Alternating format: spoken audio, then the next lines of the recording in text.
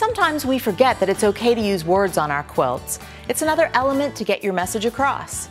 Hi, I'm Susan Brubaker-Knapp, and the ABCs are a basic element of many quilts.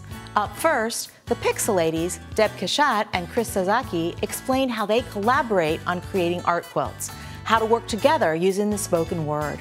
Then Kathryn Pellman introduces us to word salad. She creates a poem or story using words found in commercial printed fabric with a pre-printed fashionista storyteller, also from commercial fabric. Using words today on Quilting Arts.